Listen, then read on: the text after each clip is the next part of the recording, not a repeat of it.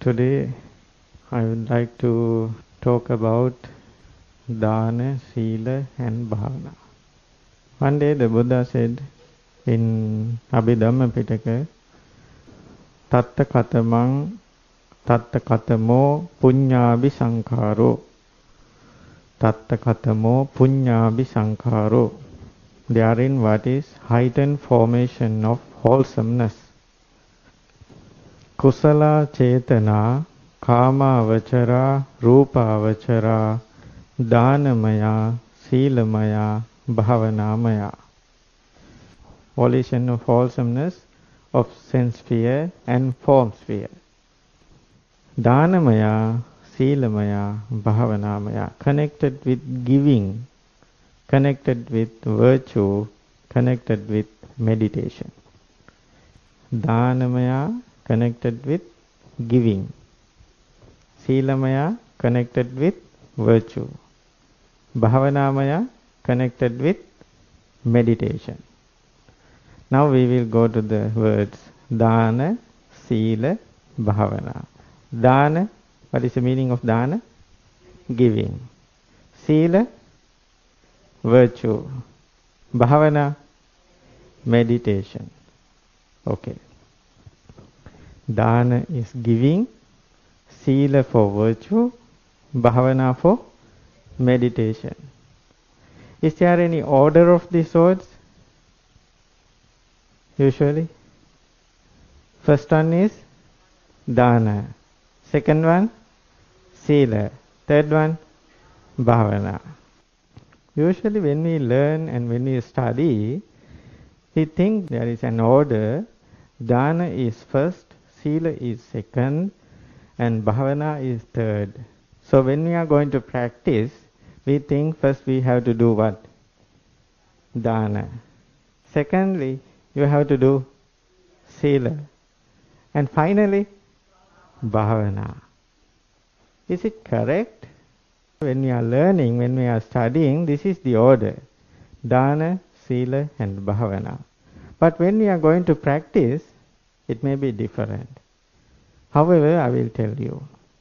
But first thing, when we call Dāna, Dāna means not only giving. Giving is something we can understand easily, the meaning of Dāna. But Dāna is not only giving. Sīla is virtue, but Sīla, there is so many meanings included into this virtue. And Bhāvanā is also not only meditation. But these are the common translated words. However, we can go to the practical things and then we can understand what is the real meaning of Dāna and Sīla and Bhāvanā. But in the beginning, I would like to say, here we call another word Kusala. What is the meaning of Kusala? Wholesome. I don't know why they translated the word Kusala into wholesome. However, in Pali language, we use the word Kusala for skill. If someone has a skill in something, we can say he is Kusala. As an example, if someone has a very good skill in singing, we can say he is Kusala in singing. If someone is skillful in cooking, he is Kusala in cooking. So Kusala is skillfulness. What can we explain by skill? As an example, if after doing something, you may get a result, bad result, then can we say the thing what you do is skillful thing? No, it is not a skillful thing. It is unskillful. So the skillfulness depends what you are doing and what is the result of that. If something after doing it gives you good result, then you can say this one is skillful thing. And the other one, if something after doing that, if you have some bad result, then you have to say that is unskillful thing. Then the kusala is something can be given you a good result. So the meaning of kusala, something gives you good result. And the opposite of kusala, akusala. Very easy. Kusala, akusala. So kusala, skillfulness, and akusala, unskillfulness. And after doing something, if it gives you bad result, then you can say this one is akusala, not kusala. Good result, what are the good results? Commonly we can say happiness. If after doing something you can get the happiness, but the happiness should be pure. Because if you do something, it gives you happiness for you, but it gives a bad result for the others, then you cannot be happy entirely. So the happiness should be pure. So the pure happiness, if you can get something after doing something, then you can say this one is skillful thing, and also it is kusala. Then the kusala gives you good result. Good result means happiness. The opposite.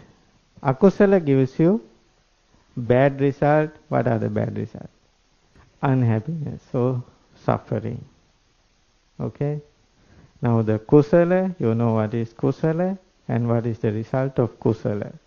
The result of kusala, vipaka. Kusala gives you kusala vipaka.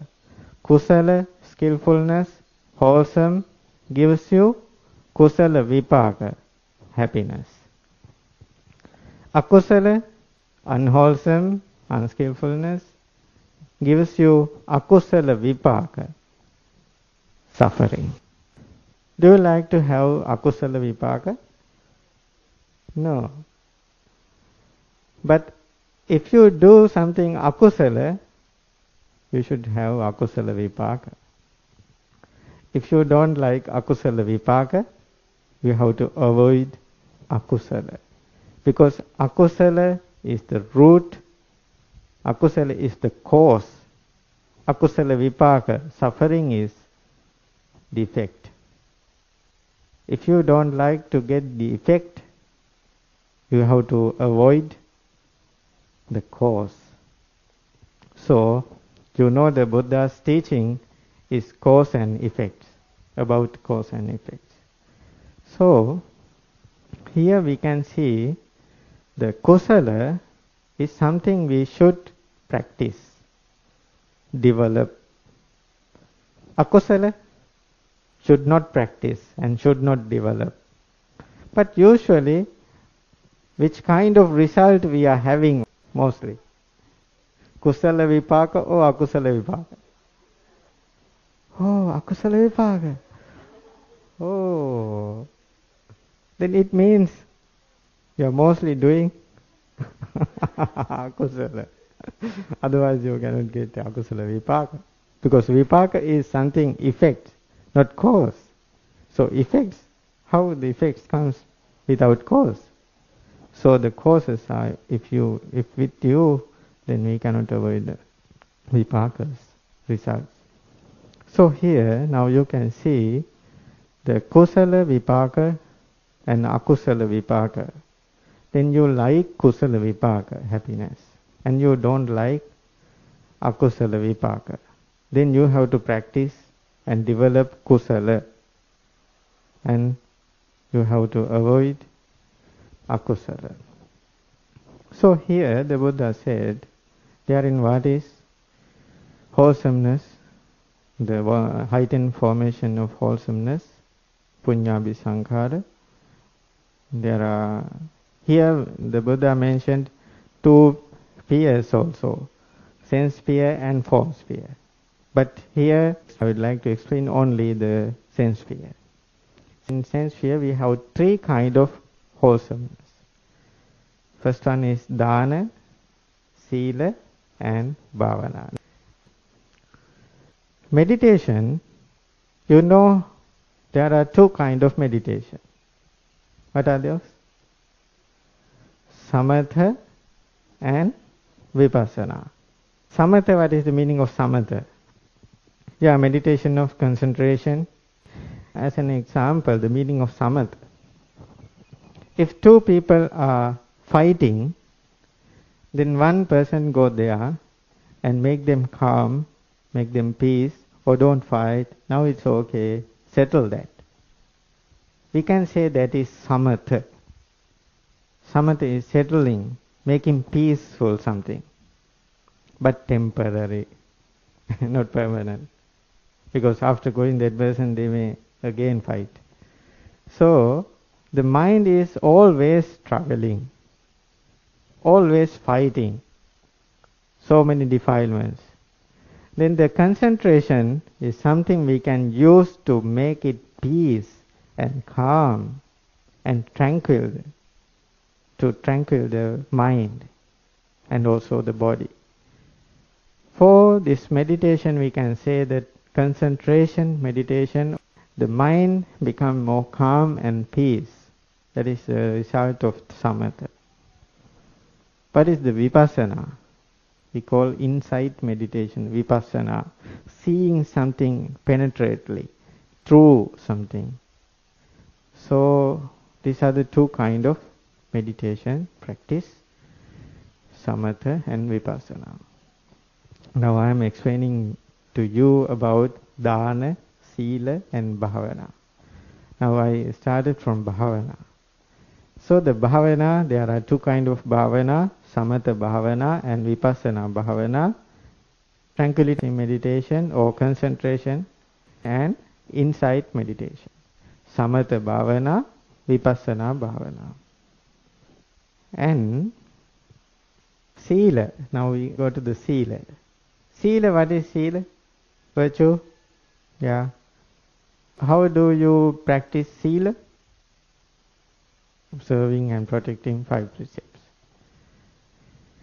Now you know the Bhāvanā and Sīla. And then, what is the next? Dāna. How do you practice Dāna? Yeah, offering food, giving help, helping others. This is the main meanings what we have got about these 3 words, Dāna, Sīla and Bhāvanā. Now think, when you are going to practice Dāna, Sīla, Bhāvanā, it is something special or normal? As you say now, when you are practicing Bhāvanā, you can meditate, like tranquility or insight. How do you meditate? Yeah, you will sit down and cross your legs and, okay, you know how to meditate. I don't need to explain about that. So meditation is something you have to do. Virtue is also something you have to practice. Dāna, giving, is also something you have to practice. I ask the question, are those things normal things or something special? You said that when you are practicing meditation, you should have to go somewhere and sit down and cross the leg and pay your attention to your body or something like that. It's something you are doing especially, isn't it? Yeah. When you are going to protect Sīla, you should have some intention especially, not a normal thing. But when you are going to offer something, is it normal? I don't think so. Oh, anyway, now can you say the Dāna, Sīla and Bhāvanā are something you have to do activities? Are those things activities? Activities mean something you have to do. That is the thing what I have to explain. Dāna, Sīla, Bhāvanā is something you have to do. This is the understand what you have got now. Is it correct or wrong? Are you agree with me? Not totally. Okay. Now I will explain about Dāna, Sīla, Bhāvanā. When you are going to practice Dāna, Sīla, Bhāvanā, I said to you that it is different how we are studying. I will explain in one situation, in one incident, how the Dāna, Sīla, Bhāvanā is working. Because Dāna, Sīla, Bhāvanā, usually we think these are activities which we should practice or we should do. But actually Dāna, Sīla, Bhāvanā are not some activities we have to do, but we should develop these qualities. Dāna, Sīla, Bhāvanā are not activities, but these are qualities, some good qualities. These are the good qualities which we have to practice. We have to develop, not as an activities. So I will explain, then you can understand what I am going to say. Imagine, now you are going in your car to the town. In your car you are driving, nobody inside. There is enough space. And when you are going, you can see a person is near to the road, is waiting for a bus or waiting for a vehicle to go to the same direction. I don't know whether that is the culture of here nowadays because of the COVID or something. However, usually in Asian countries, if we say so something, we like to help them and we can invite them to come with us. Then, when you are going, you can see a person near to the road waiting for a vehicle to go to the same direction where you are going. And your vehicle, there is a space in your vehicle also. So then, now you can do something. What you can do? You can give a lift for him. Or otherwise, you can mind only your own business. So you can go ahead without helping.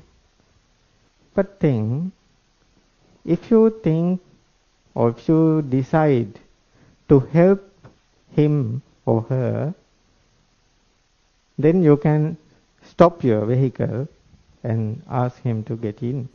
Then you can give a lift for him to the relevant place. And after doing that, your activity is over. But in this activity, you can see these 4 things. Which are the 4 things? Dāna, Sīla, Samatha, Vipassana.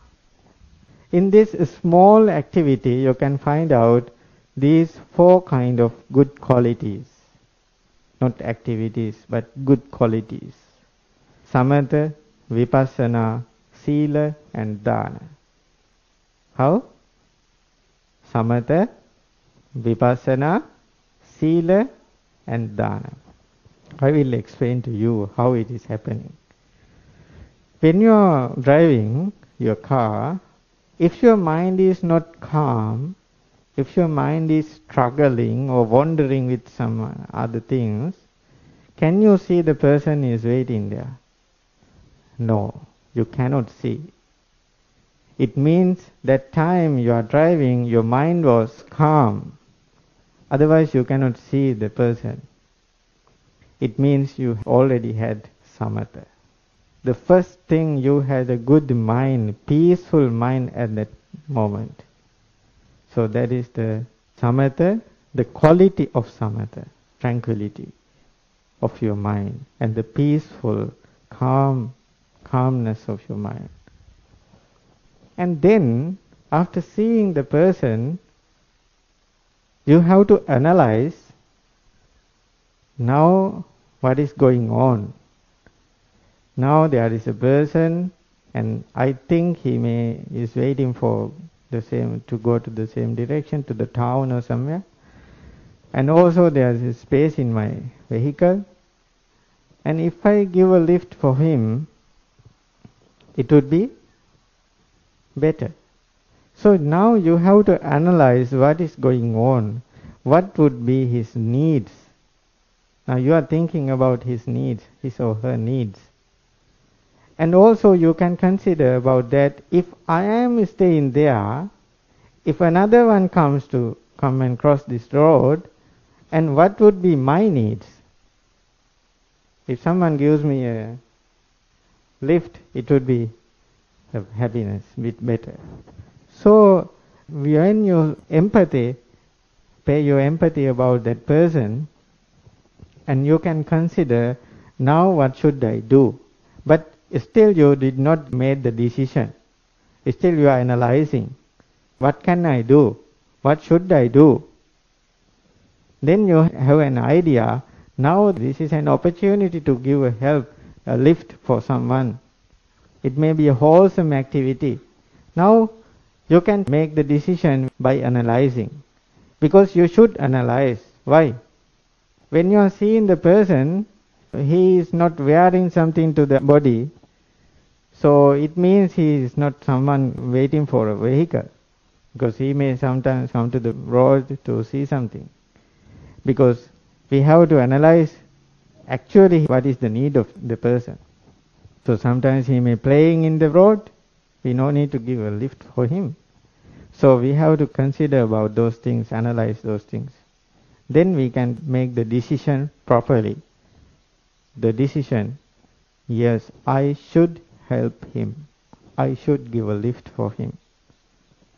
So, when you make that decision, can you make the decision without insight? No, you cannot make the decision without insight. You need wisdom, make the decision. Otherwise, you cannot make the decision. So first you should have the calm and peaceful mind, and then you need wisdom to make the decision. You can make the decision without wisdom, but it should not be the proper, correct and main decision. But if you need to get a proper decision, you should use wisdom. When you are using wisdom and analyzing those things, then you are practicing vipassana. Now first you practice samatha, and then you are practicing vipassana also. Then you already complete Bhāvanā. Okay? Now you have Bhāvanā. Otherwise, you cannot make the decision. Then the second part is coming now.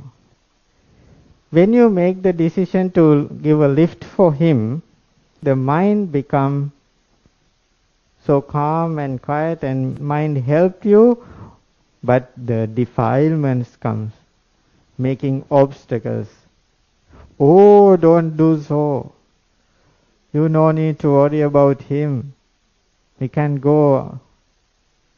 We should not help those things. Who knows he has COVID? So many things comes to your mind to push or pull. To push to the wholesome or to the pull from the wholesome. To pull from the wholesome, not to the push. Because defilements don't like the wholesome.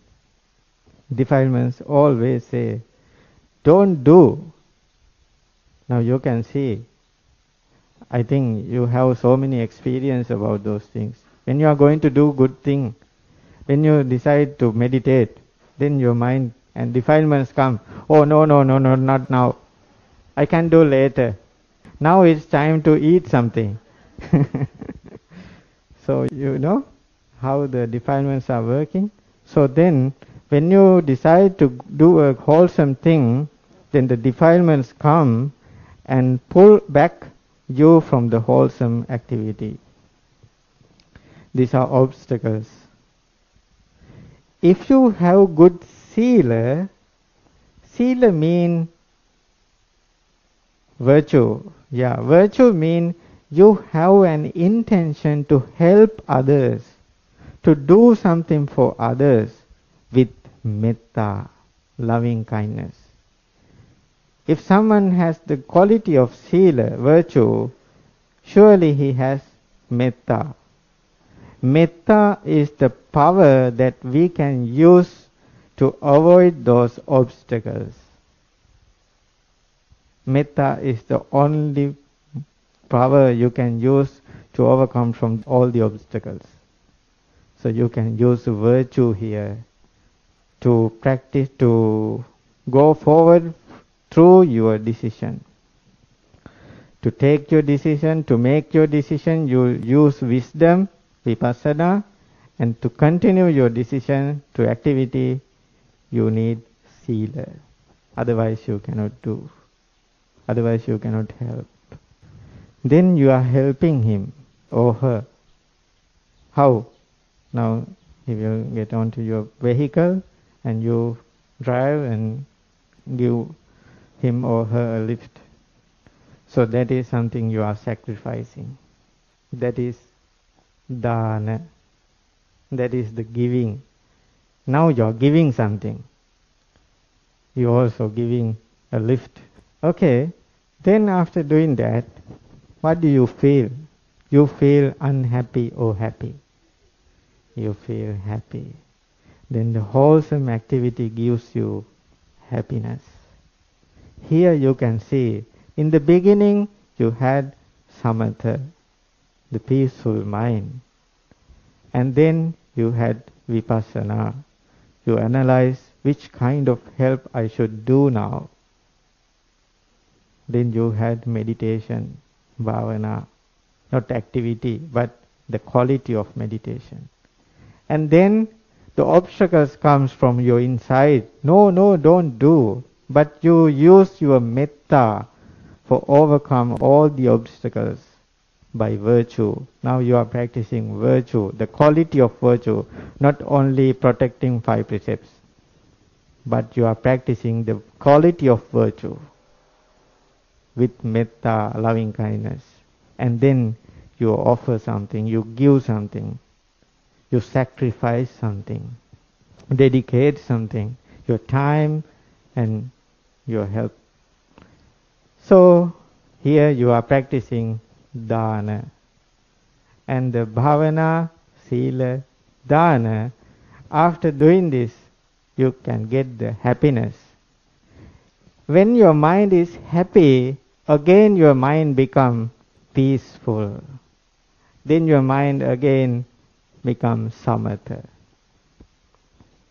Now, when you are in samatha, you can observe another person you can help.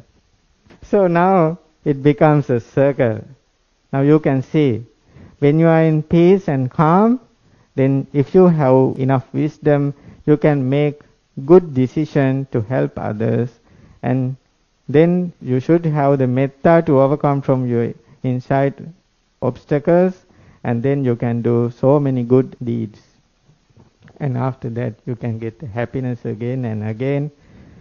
Always happiness increasing and the peace increasing, wisdom increasing, metta increasing, Dāna increasing, then the happiness again increasing.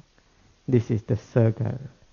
This should be practiced, developed as good quality which you have to practice, not only as an activity.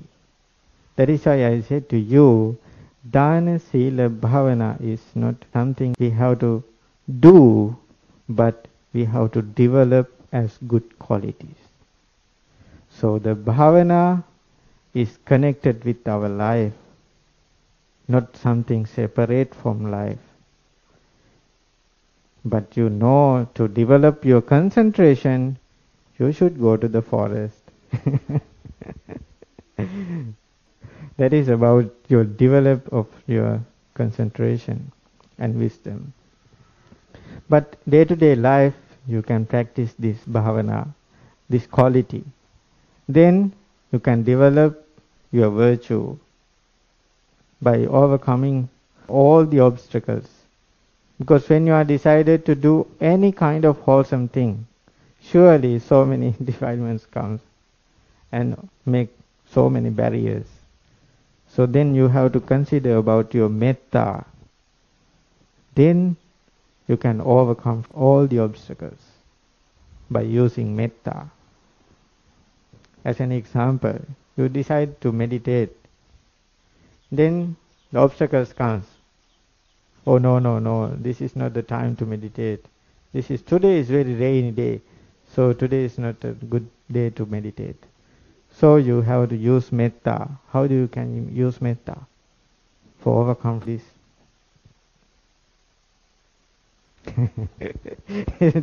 Difficult to practice. Yeah, actually it is difficult. That is why I said the virtue is not only protecting precepts. Protecting precepts is something you can do, but virtue is not only that. Virtue is very practical thing to overcome all the defilements. So, when you feel lazy, and you can be metta for yourself. If I do meditation now, I can help myself. If I postpone my meditation session to the evening or night, who knows, I will die.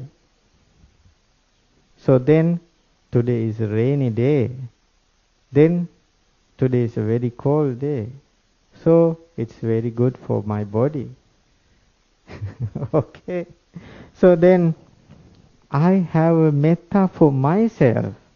Then, this is the time to meditate. This is the proper time to meditate. Not to postpone my meditation session. So then you can practice with metta. So many times you can practically use this metta to overcome from the obstacles. But you should have a good, peaceful mind always. If you have a good, peaceful mind, calm mind always, it means you are happy. Otherwise you cannot maintain your calmness. You should have happiness.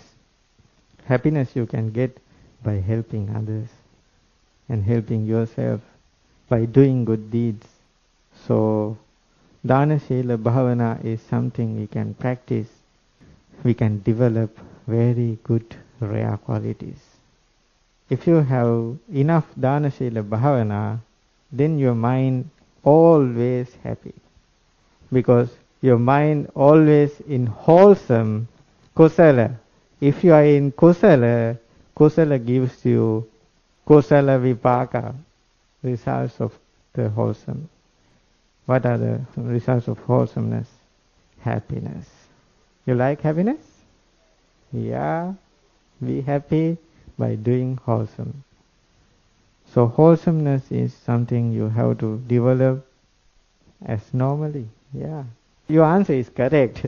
You said that the Dāna, Sīla, Bhāvanā is not something special. It's normal thing. But I told you, no, it is special. Actually, when people going to practice Dāna, Sīla, Bhāvanā, they think Dāna, Sīla, Bhāvanā is something we have to do specially. You do Dāna every morning. Is it correct?